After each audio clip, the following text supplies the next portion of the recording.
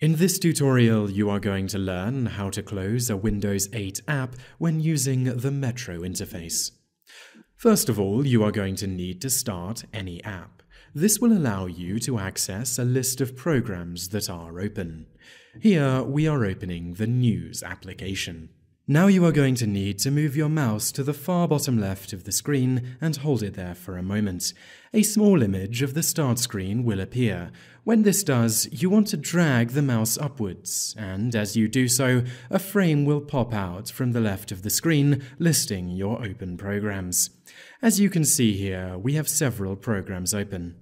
Finally, identify the program you want to close in the list and move your mouse over it.